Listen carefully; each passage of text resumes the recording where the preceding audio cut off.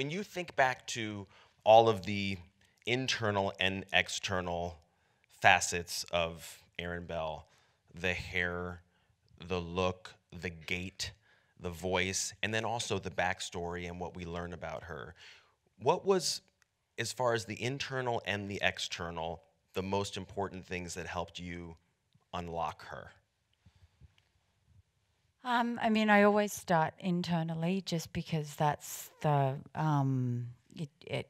that's basically how I choose a role, because it affects me emotionally, and also I'm obviously very director driven. So I go, okay, what's my connection to the director, and what are they going to bring out of me? And I think I'd already met Karyn, and we'd established a relationship prior to reading the script, so I sort of knew her sensibilities and what she was aiming to do with her career and the story she was trying to tell.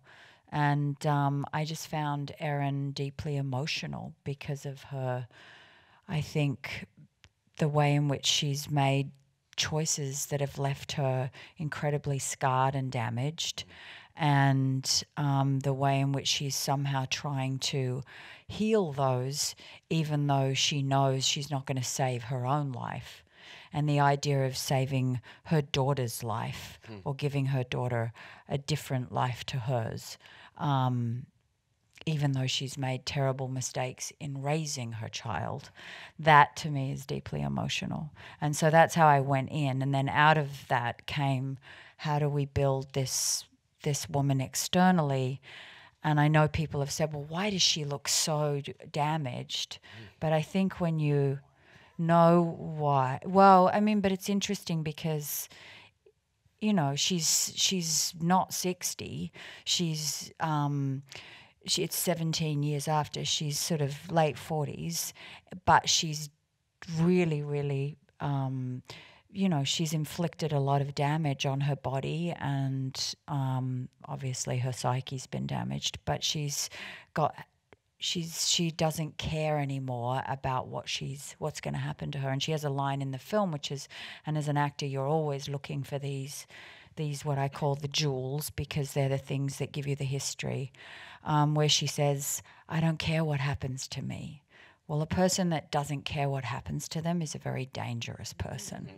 So that was sort of those little things. And then obviously the line that the daughter says, where she talks about how, oh, you know, don't tell me how your mother used to burn you with cigarettes, and the way, well, that there is, in one line, a whole history of her abuse and the way in which she's been raised by her own mother, which has caused incredible damage. So that's the beginning. Matt, you and Phil have been writing together for many years. I just learned backstage that you've known each other since you were about 18 years old. Matt, can you tell me a little bit about where kind of the genesis or germ of this script came from for you guys? Yeah, we obviously love stories about LA because I grew up here. Phil and Karyn have both lived here for a long time. Love cop movies and always wanted to kind of work on one. I've been inspired by those films of the 70s. And we had an idea, we had a structure in mind for how to tell this cop story about, you know, someone ultimately searching for themselves. We had this circular structure in mind. And so we this is about 10 years ago, and we would pick it up and put it down. And we had some kind of touchstone scenes that supported this back and forth with the past. But what really made it click for us was when we finally hit upon the character of Erin Bell. It had to be this woman. It had to be Erin. It had to involve this relationship with her daughter. And from then on, kind of the why of telling this story really fell into place and made it not easy, but easier. And then, Phil, given the fact that you and Karyn are not only professional partners, but partners in life as well, at what point, like, do you decide, like, now's the time for me to tell Karyn about this and hope that she might do it? Or is she in on it from the very beginning?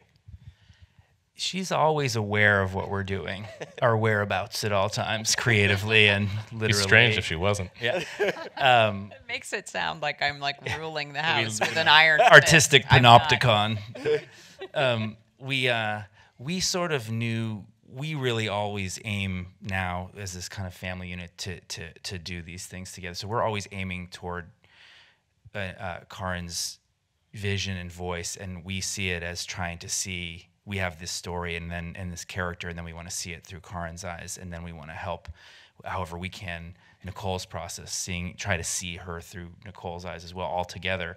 And I think that in this case, very early, we sort of knew what was important and talked to that about with Karyn before we even got too deeply into the structural stuff. And it was just the emotional core of this story and wanting to tell a story about this woman who could be everything in this movie, who wasn't just a vehicle to deliver a story, that we really were intensely invested in together, telling this story about a woman who lived every facet of a life that we could possibly try to portray. So we did that we early knew what the heart was for us. And then Karyn would we now have known each other for a really long time. Plummy too, it's a lot of our key collaborators, Teddy, the composer. And so we can kind of organically move forward all together. So but while we're writing the script, Karyn is already working on the visuals for the movie because we've talked it through in detail, and Teddy is already writing music based on the script, and Plummy is probably the second or third person who ever reads the script. So there's this sort of organic progression. Karyn, from your standpoint, what was most important to you as far as creating this intensely unsettling, often seedy atmosphere that you feel so viscerally as you watch this movie? That's an interesting question and kind of a hard one to answer, but I feel like I wanted us to, what felt most important to me was that as you watch the movie, whether you like it or not, you start to become intimate with this character. You start to feel closer to understanding something about her, whether you like her or don't like her or sympathize with her or don't. I just wanted the audience to have the experience of really watching a life lived and the choices be considered, and the sense that in some ways she's made a very, very bold, brave step to be accountable for some of her mistakes. Those who don't want spoilers who are watching this on YouTube, come back after you've watched the movie. But for those of you who are going to stick around and be a little bit brave and bold, Plummy, I'd be curious to know from your point of view how this movie pulls the rug from under the viewer in the coolest way 15 minutes from the end. How did that device in Phil and Matt's script affect the way you approach this as the editor? Well, I always knew that I had to find a way for, and Karyn obviously was doing this in the direction, but find a way to make it believable that spoiler first scene is not really the first scene. So to have that be believable in the end, and what ended up, I think, being the biggest challenge with the film in the editing was how much information do we give and when do we give it, enough for people to hold on to, but not so much that they get kind of lost in the forest. Right. So yeah, it was tricky. Fred, from your point of view, I mean, you've done films of so many different kind of levels of scope and budget and production scale. What springs to mind if I were to ask you what the biggest challenge was on this one from a production standpoint? It's funny, we talk a lot about the challenges and as we've been discussing the movie lately, and I sort of think about the movie in two very distinct ways. One, the sort of gargantuan distance between our set of resources and the ambition that Karyn implicitly brings to her work, and that was integral to the script itself. The scope, the scale, the time periods. Shooting in LA is the most expensive place to shoot in the world. 2 bank heists, because one isn't enough, and various things that you've just seen. So that level of just production DNA coupled with what we had was sort of an impossible task. And yet my experience of making the movie, because you have, first of all, a script that's so polished and so precise, and kind of you couldn't take the dominoes out. We really tried. We're like, we don't have enough time to shoot this, so where does it, and we just couldn't find it. And And then you have a director who's just so experienced. She's walking on set with so much experience shooting film and television and huge, as you talk about, different scope and scale and big studio movies and indies, and so has been through it all and brings just an insane amount of preparation, meticulous planning for every scene and every set piece in a way that kind of just makes our jobs effortless. So then you also have, one of our greatest actors working at the height of her powers, and all I remember is just a responsibility, a feeling intense sort of sacred responsibility to just kind of protect that and encourage it and just create a bubble where they were just free to work, because there's already 2 great producers when I joined the literal family, as you noted. So my recollection of the movie is actually quite effortless, even though I know that there was a point where it felt really daunting. Was there anything, I'm thinking back to the myriad crazy things that Aaron Bell does in this movie, from putting Petra's very alive body in the trunk to getting shot to the very friendly visit at the guy's house who's in that hospital bed. Was there anything that you read in the script for a first time and you thought, oh my God, like, am I going to be able to do this? Did anything give you pause?